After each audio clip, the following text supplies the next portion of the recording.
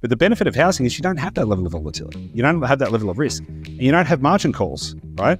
In Australia. It's very different, obviously, in the US. But also you have no recourse lending in the US. So whatever, you just walk away, which is crazy.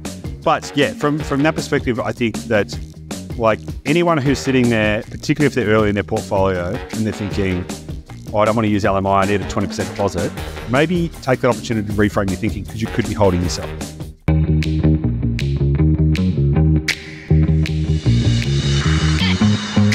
Hello and welcome. You're listening to Dashdot Insider, the auditory epicenter for passionate property investors seeking a life of freedom, choice and abundance. And on this episode, we are looking at part 2 of the 9 biggest property myths in property investing myths busted with Olivia Ward. This is part 2. If you missed part 1, we will link it in the show notes so that you can go check that out. Or if you're on YouTube, we'll probably link it in the video somewhere where you could just like click there and go there because it is awesome. In the last episode, we covered myth number 1, that you need your own cash to invest. We successfully debunked that. Myth number 2, that you should buy your own home first and then invest later. That is one of the biggest myths in property investing for sure. Myth number 3, that you need to be in a job for 6 months before you can borrow money to invest, which is not true. Myth number 4, that you need to be a high income earner. We discussed how there are many people investing in property and building a property portfolio with less than 6-figure incomes, $60,000, $70,000, $80,000 incomes. They're successfully growing a property portfolio. And myth number 5, that you need to buy property locally so you can touch it, feel it, get close to it. We debunked that myth completely. Liv, welcome back. I'm excited to get into the next myth. How are you today? Oh, good. Let's get into it. Let's get deep. Let's go. Okay, so myth number 6, and there's 9 of the biggest myths in property investing busted, is that lender's mortgage insurance, or LMI for short, is a bad idea. And this is a big one. I have seen so many investors scared of paying LMI to the degree, and there are successful investors that I know that have got significant property portfolios, say 10 plus property portfolios, that have given advice to other people that I know that have said, you must have a 20% deposit to invest or you shouldn't invest because LMI is bad. And now, this literally, I had a conversation with someone last week who the individual said they have a borrowing capacity of like several $1 million, right? But they were told by this other person who was successful that they needed to 20% deposits and stuff. And so they were like, oh, I don't have enough capital. They wanted to go buy 6 properties. And I was like, what are you doing, dude? Just pay LMI. And he's like, what? I was told that it was bad. So why is LMI not a bad idea? Oh, first of all, it can allow you to hold on to more cash so you can get into the next deal quicker. Number 2 is that usually the cost of your property will outperform the cost of LMI anyway. Number 3, once you understand inflation, well, I don't want to go too deep onto inflation, but debt is irrelevant with inflation, let's be honest, so it will just erode away. And number 4 is that the LMI can also be added in to like the overall 30-year mortgage as well. It's literally a tool that I have personally used to fast track my wealth and go hard. But I also I don't have much fear around property though either, because I understand property. And usually people that have this this assumption or this belief system that LMI is bad comes from, an extra cost. But that extra cost can literally be a tool to go faster and quicker. Yeah, a lot of people think, it's dead money. A lot of people think it's dead money. They're like, why would I pay lender's mortgage insurance? It's just another cost. It's dead money. It's like, well, it's not really. LMI gives you the ability to put less of a deposit into the property. So it's not dead money at all. In fact, it's a tool that is allowing you to buy more property with less cash, which we'll dig into this a little bit, right? Because then some people go, but isn't that risky? It's like, well, you would need to believe that, number 1, your property value would go down more than 10% in order for that to be truly risky, which basically never happens, right?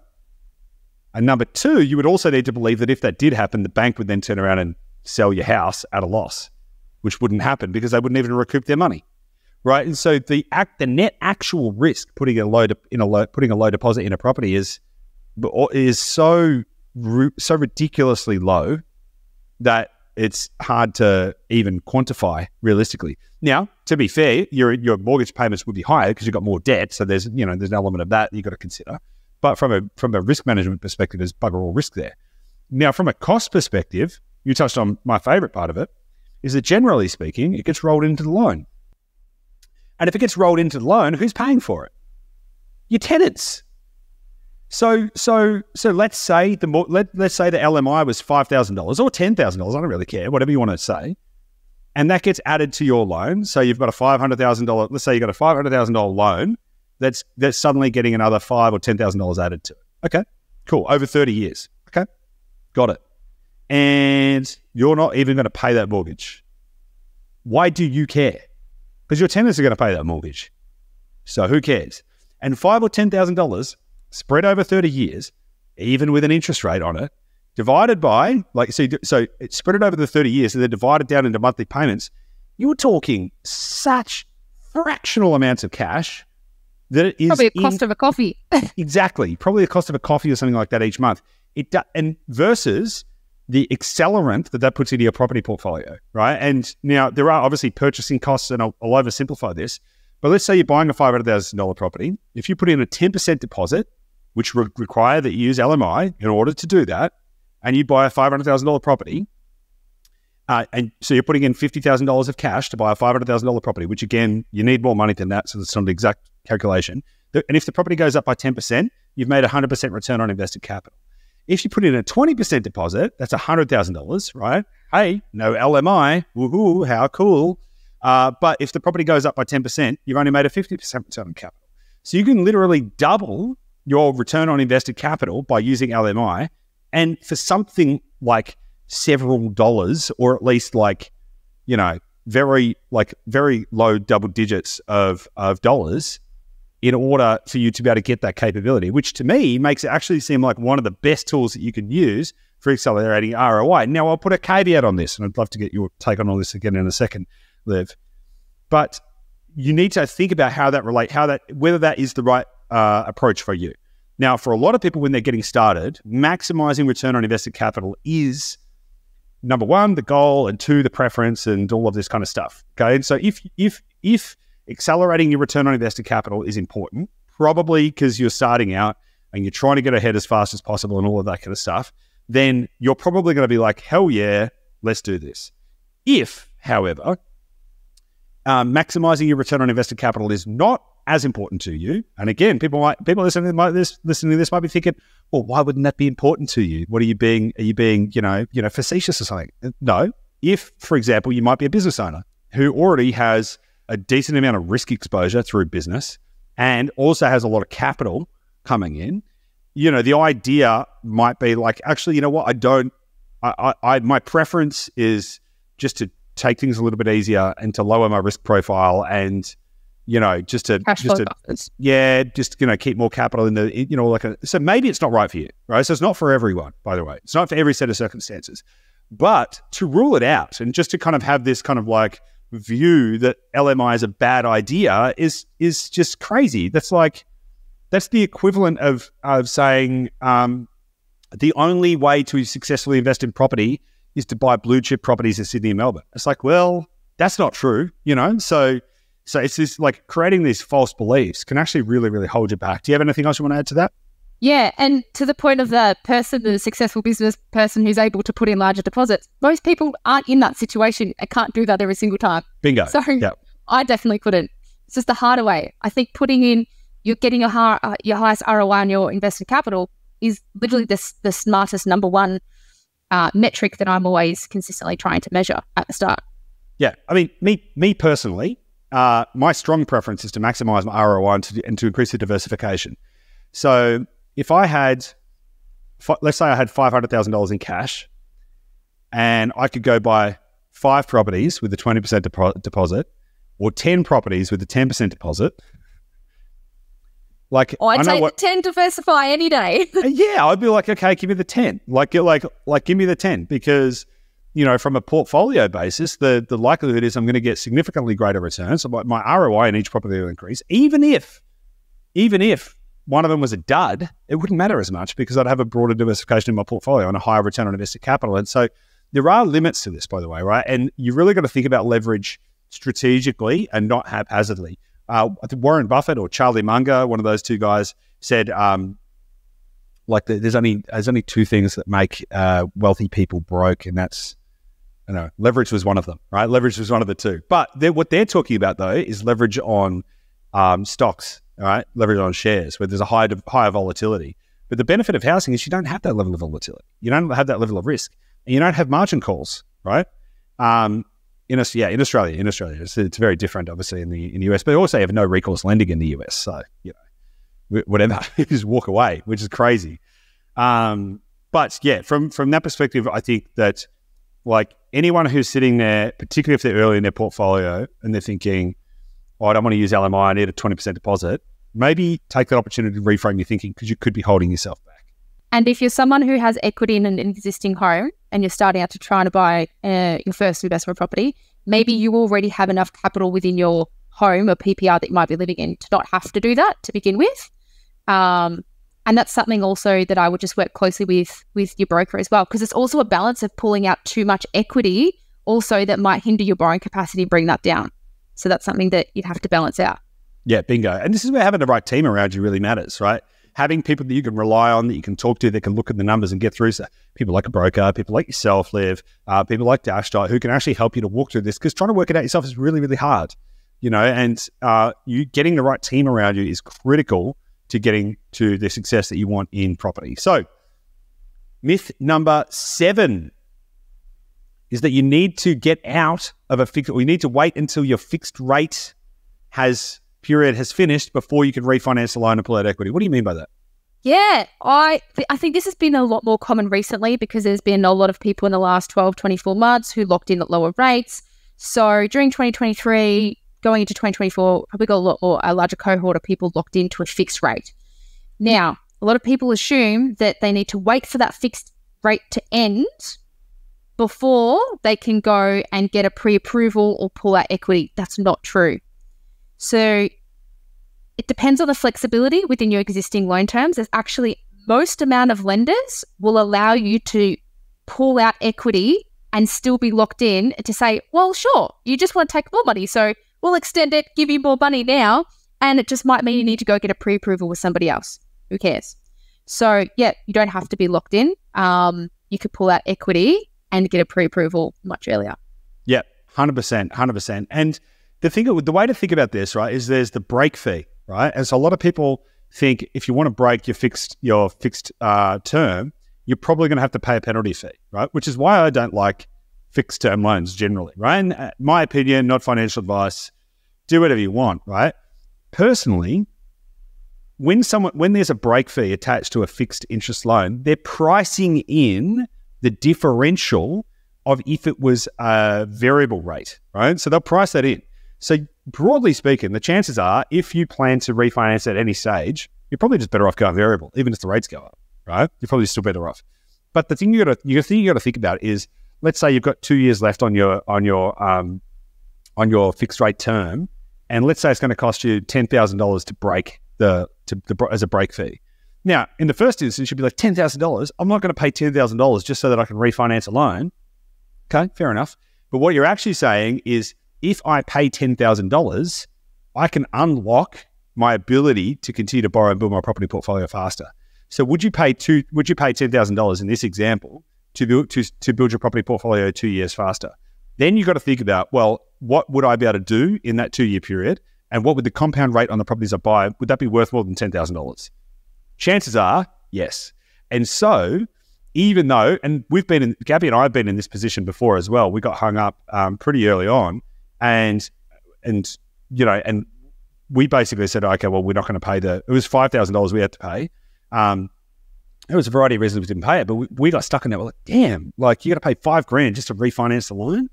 And it was pretty gnarly. But if you're in a position to be able to buy, or if you want to buy, like it's a cost you got to pay, but it's actually going to help you to accelerate your property portfolio faster if you can get past it. So I would say don't even be scared of that if you can afford it. I did that. I paid $6,000. Yep, to get out of a loan. I think I had 4 or 5 months left. I was like, yep, makes sense to do it. I'm going to make more money over here instead. Yeah. And guess what? Sometimes you've got to pay money to learn lessons. A lot of people pay money to go to university, right?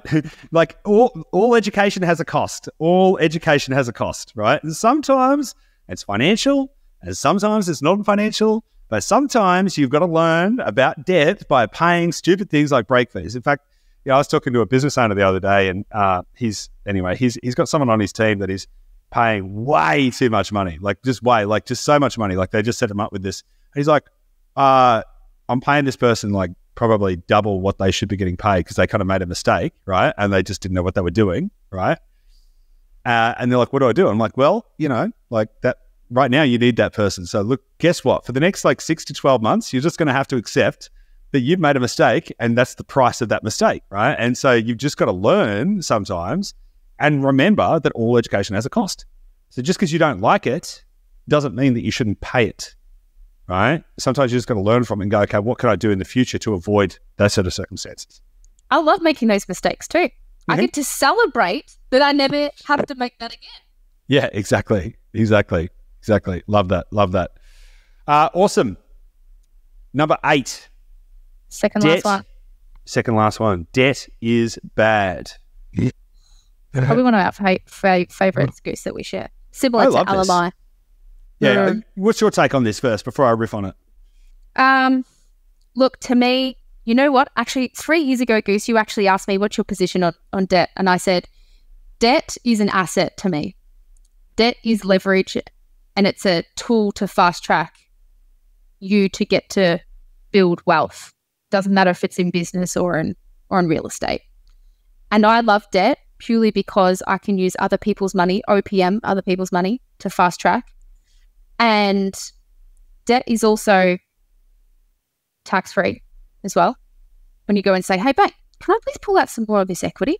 Right. So let's just say, for example, you wanted to increase your wage by $10,000. That's earned income. You pay taxes on that. Whereas if you go and then ask the bank for an equity release to do the same thing, that would be tax-free. You wouldn't pay income tax on that. So debt, and also, I mean, I have a fair good understanding of inflation and that debt is irrelevant with inflation. Such a big, powerful sentence, that sentence. That for me, I personally, non-financial advice, my personal opinion, I actually have a goal to obtain $10 million worth of debt with the hope that will just have a pretty good indication of the future, that it will just erode away over time, that debt will. That's where my mind is, and we're conditioned to believe that debt is bad. It's not. I know. Yeah, it's crazy. I think debt's one of the best things ever. I'm a big advocate of debt, right? Yeah, you got to be careful, right? You got to be careful. You got to be. So what kind of debt? Okay, so credit card debt, probably not great, right? Because it's quite short term and it's quite high interest rate. Getting debt on a depreciating asset, not good. So getting debt to buy car finance, that's not good. That's not smart. Even though, to your point, inflation devalues debt over time. The reality is on most car loans and stuff like that, the time period is not long enough and the rates are too high and the underlying value of the asset depletes at such a rate that the differential between those two things is not useful, right? You still end up net negative. Same thing on boat finance, right? And things like that, right? So unless there's a way to make money from it, then it doesn't make a lot of sense. Now, you can then look at depreciating assets and then say, well, could I make money from this? So, for example, if you were getting finance on a car, which in the first instance sounds dumb, but if you were then renting that car out for a profit, right, then that is very useful, right? That is very useful. That's good debt. If you're getting debt to buy a property, that's great, right? Because the underlying asset is going to be going up in value, or most likely at least not going down in value. There's going to be income associated with it. You're building an asset base. Even if you're getting debt to buy a business, right? There's a lot of people in business where debt is bad, debt is bad, debt is bad. It's no, it's not. Not at all, particularly if you can get it on long terms. Short-term debt tends to be not as good as long-term debt, right? So give me as much debt as possible, put it on the longest terms and off we go. Happy days, right? Short-term debt tends to be less advantageous unless there's already a built-in upside. So for example, if you were going to borrow $1 million at a 20% interest rate, or let's say 10% interest rate for 24 months, okay? you would need to be able to take that $1 million and get a greater return on that than the broadly speaking, the 20% that you'd be paying back in total on that $1 million. So then you got to ask yourself, is that possible, right? So depending on what you're borrowing it for, that's going to indicate whether or not it is good. But broadly speaking, I think that's brilliant. I had a pretty successful business guy I met with not that long ago, and he was trying to tell me that all debt was bad. And I was like, what? He's like, yep, everything, all businesses should be bootstrapped. This was his philosophy. All businesses should be bootstrapped. You should only ever pay for everything in cash. And you should have no debt in the business and no debt. You should just have no debt. And I'm like, what the hell? Like, that doesn't even compute for me, because you can go 10 times faster. You can build a property portfolio. You can do all this kind of stuff if you use debt. But it's all about understanding it and being able to use it well.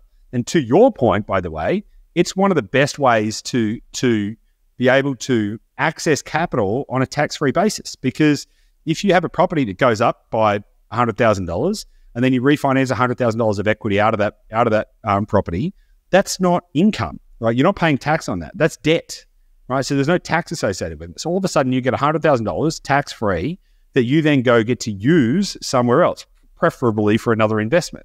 And then, by the way, if you've taken it out of an investment property, your tenants are going to be paying that mortgage, and the interest that you're paying on that $100,000 that you took out is tax deductible as well. So you've taken $100,000 out, you're paying no tax on that $100,000. You then get to put that $100,000 into something else that's going to make money, and the interest that you're paying on that is tax deductible. But so it's like, it's free money. Like, what the fuck? Like, it's crazy. Like, 3 birds with one stone. I know, it's insane. And so, like, one of the best things you can do, in my opinion, is to understand how to use that strategically and use it to your advantage. Now, just to be clear, just so we're all on the same page, that doesn't mean necessarily, depending on where you're at in your stage of wealth development, that you should have everything leveraged as hard as you can get it, right? Because that can create an unhealthy portfolio over time. That can actually create a pretty sick portfolio. But depending on what stage you're at, that might actually be a solid move. You may actually want to like redline it. Like, what's the maximum amount of debt that I can get on every property I buy so that I can go as fast as possible? Then let your portfolio rest, right? And then let it grow itself back into a bit of health and get down to, a good portfolio LVR is probably going to be between, 60 and 80% over time, I think. I think if you're any less than, say, 60% leveraged in your portfolio, or even 70% maybe, like, it's lazy. Like, it's lazy. Even an established portfolio, like, you've got inefficient capital sloshing around in your ecosystem that you're not putting to work in the right way and getting the right returns on. So, it's one of the biggest secrets to the wealthiest people on earth is that using debt strategically is the fastest way to get ahead. It's such an amazing tool of fabrication, because here's the thing: the whole system is built on this idea of debt. There is not the amount of cash that circulates in the world is like, several $1 trillion of cash theoretically, right? But in practice, like 10% of that money actually exists globally, right? All of the rest of it is theoretical money, right? That gets moved around through computer systems based on promissory notes, which are considered debt. Right. So once you realize that the whole monetary system is built on this fabrication of shit that doesn't exist, you realize that it's fictional, right? So it's our system. Go get some. Yeah. Okay. So you're telling me that you can just make money. You can just make this. Okay, great. I'll have some. Thanks. And if you get stuck in your own head and you say, no, I'm not going to participate in the system, and I don't want to owe money to the banks and stuff, that's fine. But just ask yourself, what are your values? And like, what is it you're trying to achieve in life? I'm not, maybe being debt-free is going to be great for you, but ask yourself if you're really disconnecting from the system, because you're probably still connecting into it in other ways as well. Like, most people will end up with, you could literally have $5 million worth of debt, but be cash flowing $200,000 of passive income. And was your original goal. Then who cares about the debt? Yep, totally. I had another scenario this week, actually. Aaron, who was, it's the same sort of thing with like the interest rates, where you might need to cop a higher interest rate to begin with in order to get the next deal across the line. Mm-hmm. But then usually a few months after that, 6-12 months later, you can go refinance, move to another lender and get the lower interest rate. The interest rate is tax deductible. This is what everyone forgets. It's like, oh, I got to pay a high interest rate. It's tax deductible, right? So it's like, okay, like who cares? Like, two things that, like, when you're starting out is the hardest part, okay? And most people are starting out. So statistically speaking, most people are starting out, right? Starting out is the hardest part. But once you actually start to get some traction, the two biggest things that you can do to accelerate your wealth: reduce your taxes and increase your debt. It's pretty simple. More debt, less taxes, right? It should be the mantra. More debt, less taxes. I might actually get that on a t-shirt, actually. And if you can do those two things, you're gonna move a lot quicker. So anyway, I'm mindful of time, Liv. We've got one more myth that we need to get through. Sydney and Melbourne are the only place for higher growth. Gee whiz, a lot of people would have you believe that. A lot of people would say things like billionaires wouldn't invest in a shack in Upper Kambukta West. They're only going to buy properties in Bondi Beach, right? But that's just not true, is it? Particularly if you look at the last couple of years. What's your take on this? My take on it is I built a multi-million-dollar property portfolio off not buying in either Melbourne or Sydney. Correct. So it's not true at all. And if there's opportunity, wherever the opportunity is, that's where I'm going to go. Yep. 100%. Go on. Well, there's 15,363 suburbs in Australia now. It's gone up a little bit. There's always somewhere that's going up. There's always somewhere that's going down. There's always going to be optimal performers. Sometimes those suburbs are going to be in Melbourne and Sydney. That's normal. But sometimes they're not. Sometimes they're going to be other places. And also, there's going to be, even if they are in Sydney and Melbourne, there's also going to be other places that are also growing. It's not like they're only growing in Sydney and Melbourne. It's just that that's the centricity of our media that say, look at this is going up. And so it creates this belief that the only way that you can get ahead is to buy blue chip in a ring, all of this kind of stuff. And to be fair, if you have lots of money and no information, so for example, let's say I had $50 million in cash and I didn't have Dashdot and I had no idea how real estate worked and I just didn't understand the market at all. What I would probably buy in Sydney and Melbourne. Right? I'd be like, all right, it's probably a safer bet. That's quantified on two things. Number one, tremendously high amounts of cash. And number two, no ability to understand how the market works. And if you have an ability to understand how the market works, then all of a sudden you can become what's called an informed investor. And then you can realize that there's other better places to put your money. Because I mean, Sydney and Melbourne become any market that becomes relatively unaffordable, so to use that term in the context of relative local affordability, becomes more volatile because inherently people aren't able to sustain. They're constantly at the limits of sustainable affordability. We looked at a suburb comparison between a suburb in Western Australia, which let's say, I can't remember the exact numbers, but let's say the median house price was like $450, something like that, and the median local income was, I can't remember exactly, let's call it $1,500, right? Or let's say it was $2,000, whatever it was. Then we looked at, I think it was New Farm in Brisbane or one of the inner ring Brisbane suburbs. The median house price was $2.5 million and the median household income was the same as it was in WA, right? And it's like, okay, so the prices are like 5 times-ish more expensive, but the income is the same. Tell me how that's a more stable market. That doesn't seem like it's going to be more stable to me, right? So not only is it not necessarily the place for high growth, it's also a higher risk proposition in my point of view. Depending on where you're at in your portfolio. This is not to demonize those markets because there is a place for those, but typically, like this belief that you have to go there to get the growth is just a farce. Yep. And that's something that I've seen, like the results of what your team find, when I'm looking at the ROI and the growth that everyone's getting, I'm like 30%, 40%, 60%. I was like, this is wild. And this is what everyday Australians are getting outside of Melbourne and Sydney areas. And whenever that time, to your point, comes in your journey where it makes sense and the area and the data makes sense to buy in those areas, awesome. But I just wouldn't restrict yourself to saying, well, this is what I believe because this is what the data's shown me in the media for the last 20 or 30 years, or mum and dad have told me this is the only place you can buy. I would be open to quantifying that and grabbing the data and reach out to experts like yourself and your team. 100%. The other thing as well is like that belief stops people investing. Because if you believe that Sydney and Melbourne are the only place to get growth, right, which is naturally what you want, and if the median house price is $1 million, then you're going to say, well, unless I can buy $1 million property, there's no point, which is not true. And so realistically, you could be getting into the market at much less than that. And so as a bit of a kind of market insight at the moment, I guess, below $450,000 right now is very hard to find high quality assets. But if you're at, say, a $500,000 price point or $550,000 price point, which is basically half Sydney and Melbourne, you can buy great properties. You can buy great properties that are going to perform exceptionally well. And so you could get in at half the price or less than what in Sydney, Melbourne, because Sydney, Melbourne, those median house prices might be 1.2, 1.3, 1.4, 1.5.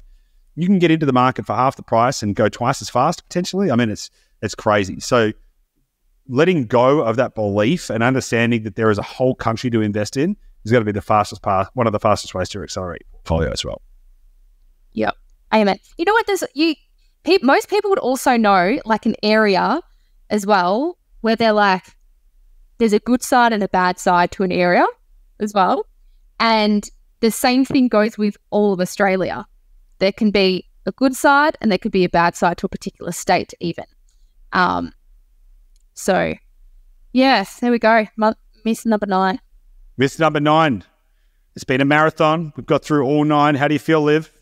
I feel good. I feel really content that hopefully there are a lot of people that have listened to the last 2 episodes this is like driven them to decide, you know what, I'm just going to not assume and just ask a question and go reach out to an expert.